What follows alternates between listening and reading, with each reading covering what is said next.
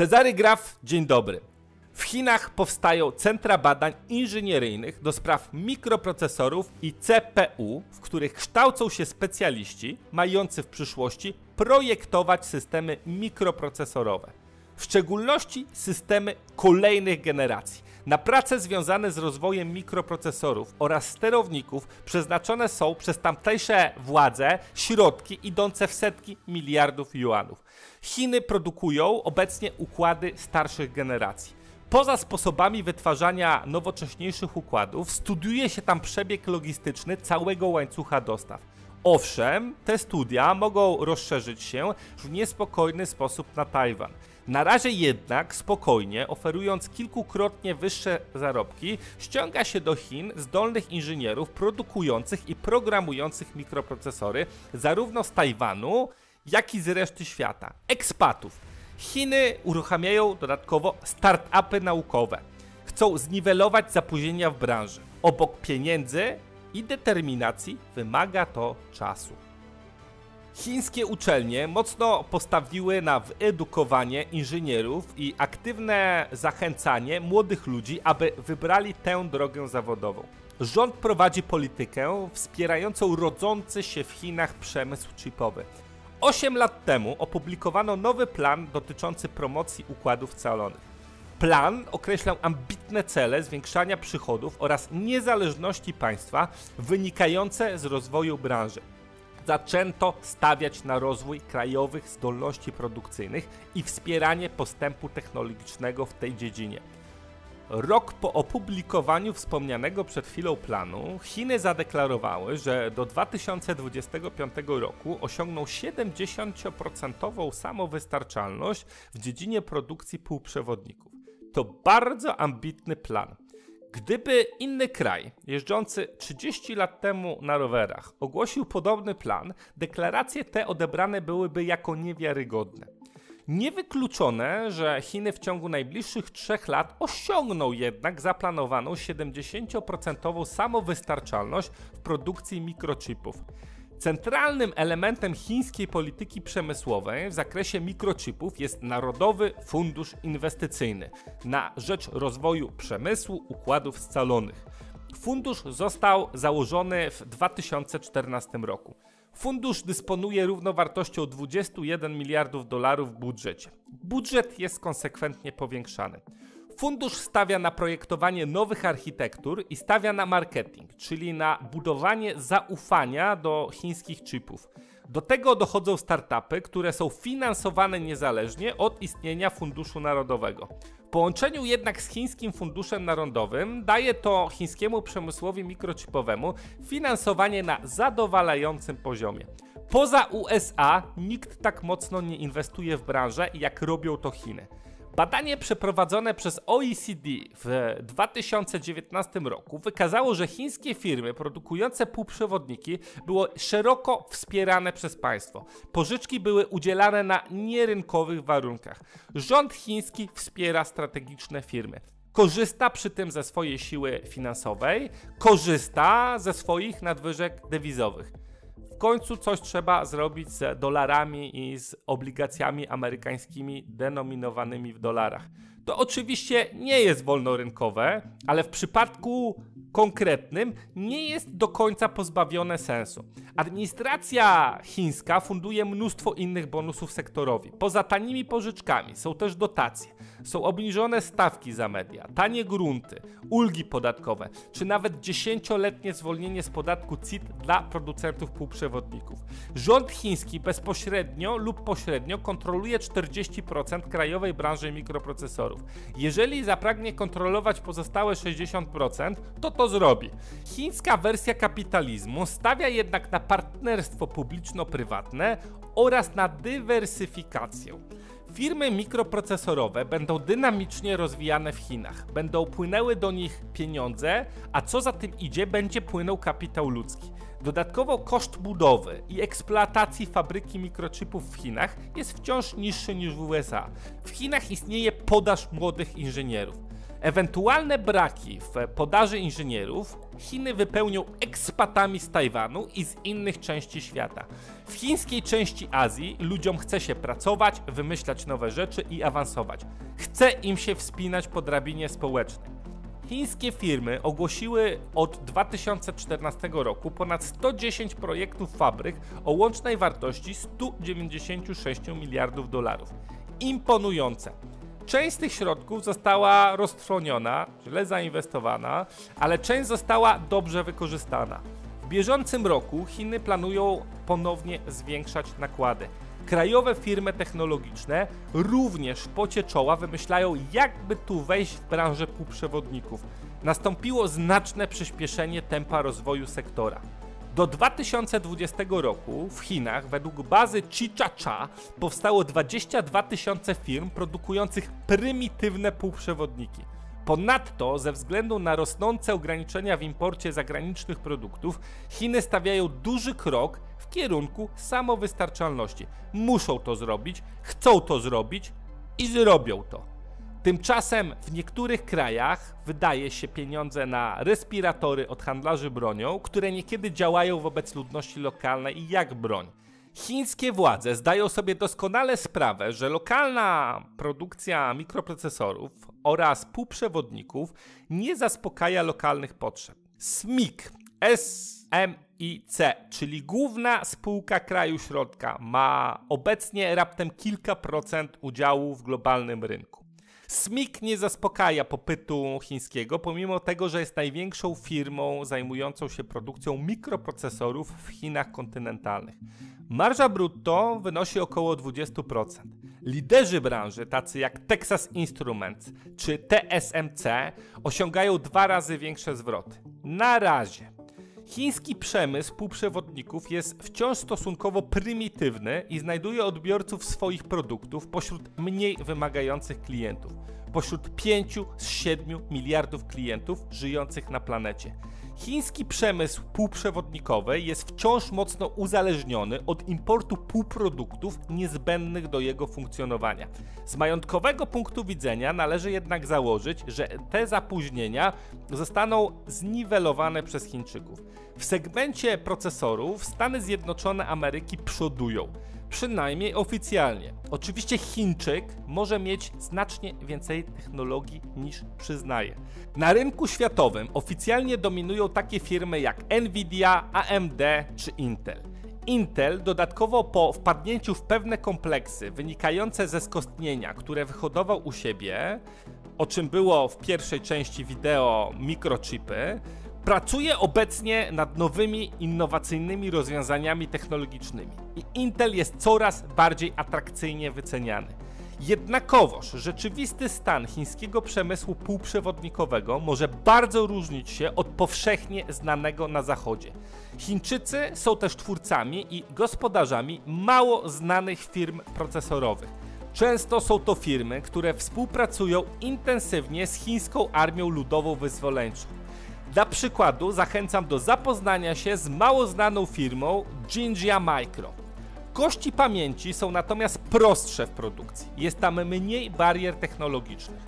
Łatwiej produkować kości pamięci niż CPU czy GPU. Udział USA w produkcji układów pamięci jest znacznie niższy, bo jest to około 22% w DRAM i około 37% w pamięciach NAND. Generalnie większe sukcesy w tej gałęzi od USA odnoszą producenci azjatyccy. Więc czy w tym aspekcie Chiny wygrywają? Nie do końca. W tym segmencie wygrywa Tajwan. Tajwan oraz USA kontrolują większość rynku pamięci. Chiny próbują bardzo intensywnie produkować układy DRAM i NAND. Chińskie firmy odpowiadają obecnie za niewielką jednak część produkcji układów pamięci. Chiny mają od 7 do 10% udziału na rynku światowym. Mają jednak bazę do dalszej ekspansji rynkowej, ale najpierw muszą zadbać o swój PR. Załagodzić ksenofobię oraz pozyskać kontrahentów na zachodnim rynku. Większą ilość kontrahentów. Przełamać stereotyp wyższości produktów z Tajwanu, produktów z Niemiec czy produktów amerykańskich nad produktami chińskimi. Chińscy producenci zaspokajają potrzeby partii i wojska na elektronikę militarną, w tym na komputery pokładowe. Działając dla Chińskiej Republiki Ludowej oraz dla Chińskiej Armii Ludowo-Wyzwoleńczej, trudno jest wybudować atrakcyjną, nieobarczoną, czarnym na zachodzie PR-em markę. Chińczycy są jednak ambitni i pracowici. Pragną stworzyć swój Intel, swoje AMD, swoją Nvidię, tudzież swój TSMC. Są coraz bliżej osiągnięcia tego celu.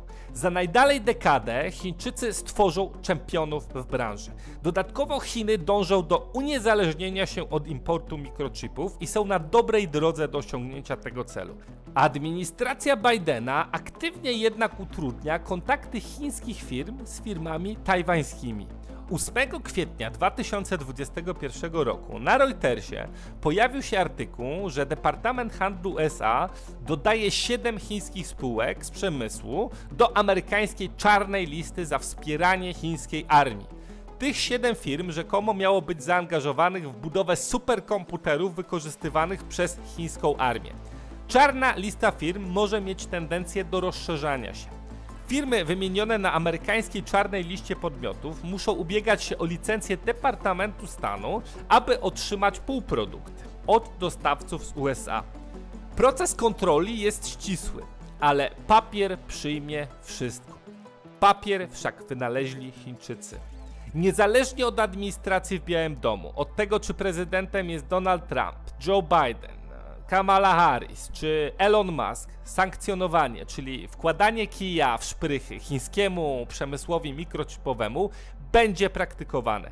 Stawiam tezę, że pomimo otłamszenia przez Zachód, Chiny poradzą sobie i wymkną się zewnętrznemu uzależnieniu. Chiny dodatkowo opływają w krzem oraz w metale ziem rzadkich. Branża jest systemem naczyń połączonych. Utrzymanie dostępu chińskiego rynku dla amerykańskich firm zajmujących się półprzewodnikami i vice versa ma kluczowe znaczenie. Wraz z rosnącym niepokojem na świecie, walka Chin na rzecz budowy rodzimej produkcji półprzewodnikowej ma rosnący priorytet. Chiny dążą do tego, żeby w tej kluczowej branży produkować masowo, ale także wysokotechnologicznie. W planie 5-letnim Chin półprzewodniki zostały określone jako jeden z priorytetów strategicznych. Priorytet ten wymaga wysiłku całego społeczeństwa, wymaga przodownictwa pracy, wymaga poświęcenia. Celem jest osiągnięcie samowystarczalności. Brzmi czerwono, ale nie jest to do końca pozbawione sensu. Gdy zostanie osiągnięta samowystarczalność, nadleci wielki chiński czerwony smok. Nie patrzcie zatem w górę. Jeżeli jednak czasami patrzycie, to dywersyfikujcie się majątkowo i geograficznie. Całkowite uniezależnienie się Chin doprowadziłoby do wydatnego spadku udziału amerykańskich firm produkujących chipy na światowym rynku. W konsekwencji mogłoby to doprowadzić do znaczących cięć wydatków na badania i rozwój oraz innych nakładów u amerykańskich konkurentów. W ciągu trwającej dekady, rzecz jasna. Zniknęłyby kolejne miejsca pracy na zachodzie, wysokopłatne miejsca pracy. Detronizacja USA w przemyśle mikroprocesorowym byłaby zmianą istotną. Pewien Chińczyk, pan Li Jianzhao, komentuje: powstrzymywanie i tłamszenie Chin przez USA nie może powstrzymać marszu rozwoju naukowego i technologicznego Chin. Krajowe chińskie firmy sprzętowe są na dobrej drodze do wygenerowania dużych zdolności produkcyjnych w ciągu najbliższych kilku lat. Kroczą tą drogą. Wciąż Chiny w dużej mierze opierają się na dostawach z Tajwanu, USA, z firm niemieckich, skandynawskich i innych. Do czasu. Niedawno, w listopadzie zeszłego roku, prezydent Xi Jinping powiedział, że wszyscy opowiadający się za niepodległością Tajwanu zostaną potępieni przez historię. Zostaną czy nie zostaną, Xi rzecze dalej. Historyczne zjednoczenie narodu musi się dokonać i jest nieuchronne. Na razie Chińczycy subtelnie podkreślają swoją pozycję, latają myśliwcami nad Tajwanem. Pierwszy jednak wymierzony policzek może kaskadowo uruchomić pełen potencjał działań. Zaczęte w kulturze chińskiej musi być dokończone. Sytuacja na Pacyfiku jest napięta. Chiny są jednak jak cichy dzieciak w klasie. Wszyscy nim pomiatają, ale on ma potencjał, żeby złożyć bombę ze szkła i saletry i wysadzić całą szkołę. Ale tego nie robi, bo nie jest ani głupi, ani lekkomyślny. Warto się z nim zakolegować. Chiny są na etapie pracowania nad tym, jak zrzucić dekadencki zachód z tronu. Taką prowadzą politykę. Gdy jesteś silny, udawaj słabego. Gdy jesteś słaby, ucz się i buduj siłę. Bądź cierpliwy. Niektórzy politolodzy twierdzą, że jeśli do 2027 roku Chiny nie zjednoczą się w pełni pokojowo z Tajwanem, to zrobią to siłowo. Wynika to także z niektórych wypowiedzi polityków chińskich. Jednakowoż państwem środka rządzi Xi i 7 innych facetów. Chiny mogą pracować nad zdominowaniem Tajwanu nie 5, a 50 lat, jeżeli zajdzie taka potrzeba. A dlaczego Tajwan jest taki ważny? Tajwan odpowiada za znaczny procent najbardziej zaawansowanych zdolności produkcyjnych półprzewodników na świecie. Tajwan zapowiada ogromne inwestycje w technologie cyfrowe w ciągu najbliższych 3 lat. Tajwański TSMC planuje globalną ekspansję o wartości 100 miliardów dolarów. Dodatkowo USA i Unia Europejska chcą współpracować z Tajwanem w kontekście produkcji układów scalonych i sterowników mikroprocesorowych. Według TSMC budowa wartej 12 miliardów dolarów fabryki urządzeń w technologii 5 nanometrów w amerykańskim stanie Arizona przebiega sprawnie. Rozpoczęcie produkcji w fabryce spodziewane jest na rok 2024. Panowie z Tajwanu wciąż posiadają silne karty. Kiedy TSMC podwyższa ceny, to AMD, Nvidia, Qualcomm, a nawet Intel czy Texas Instruments muszą podwyższać ceny. Inną dla nich alternatywą jest obniżanie marż. TSMC handluje ze wszystkimi, z amerykańskim Big Techem, z Samsungiem oraz z podmiotami z wielu innych krajów. Także Pentagon zaopatruje się u tego producenta. TSMC to ciekawa i potężna firma. Marża netto w okolicach 40%. TSMC, jak każdy potężny podmiot, ma również potężnych wrogów. Jeżeli geopolityka nie wywróci jednak TSMC, to ogromny popyt na wysokiej klasy układy scalone poprowadzi TSMC w stronę rozwoju i kolejnych sowitych zysków. Wielu analityków twierdzi, że ryzyko geopolityczne jest niedoszacowane, przez co spółka w trakcie potencjalnych zawirowań na linii Chiny-Tajwan może spaść. Jednakowoż TSMC to klejnot gospodarki świata. W promieniu połowy globu nie ma istotnej konkurencji. W branży półprzewodników są zdecydowanie hegemonem kontynentu azjatyckiego. Wskaźniki fundamentalne zapowiadają dla tej firmy dobrą przyszłość. Kolejną apetyczną tajwańską firmą jest VIA Technologies, element konglomeratu Formosa Plastic Group. Firma jest dobrze zdywersyfikowana na główne 3 działy. Dział CPU, dźwiękowy i dział graficzny. VIA Technologies przejęła amerykańską firmę Cyril. Niektóre produkty VIA są atrakcyjniejsze pod względem wydajności od produktów Intela. VIA Technologies posiadała z Intelem wspólną licencję patentową pomiędzy rokiem 2003 a rokiem 2013. VIA jest rozwojowa. Kolejna ciekawa spółka to Global Wafers, która także mocno ekspanduje w Europie, USA i Azji. Planuje uruchomić nowe linie produkcyjne w drugiej połowie przyszłego roku i rozbudowywać je z każdym kolejnym kwartałem. Z planami bywa różnie, ale spółka ma dostęp do krzemu i jest ambitna. Firma sprawnie działa, ma dobrą płynność oraz praktycznie nie ma długu, co w otoczeniu globalnie rosnących stóp procentowych jest istotne. Niewątpliwie będzie toczyła się walka o Tajwan pomiędzy mocarstwami. Konflikt na Ukrainie może odegrać istotną rolę dla przyszłości Tajwanu, chociaż Tajwan i Ukraina są odległe geograficznie. Burzliwa geopolityka tworzy okazje i zagrożenia majątkowe. Cała branża mikroprocesorowa jest systemem naczyń połączonych. Popyt jest ogromny. Większość populacji nie zdaje sobie sprawy z tego, gdzie wykorzystywane są produkty tej branży i co by się stało ze światem, gdyby tych produktów zaczęło jeszcze bardziej brakować. Trwa przedsprzedaż przeglądu 50 apetycznych firm chińskich. Jest to konkretne omówienie najbardziej perspektywicznych chińskich spółek akcyjnych. Przegląd będzie zawierał modelowy portfel akcji, czyli portfel złożony z 17 spółek chińskich możliwych do zastosowania w majątku na następne minimum 3, optimum 5-7 lat. W przeglądzie znajdą się także praktyczne informacje, czyli brokerzy, proces zakupu i sprzedaży, omówienie okazji oraz pułapek. Przegląd będzie w formie audio-wideo. Przegląd będzie dynamiczny i bez przynudzania. Aby zakupić przegląd 50 apetycznych firm chińskich, należy napisać e-mail na adres info@cezarygraf.pl. Myślcie mądrze o swoich pieniądzach.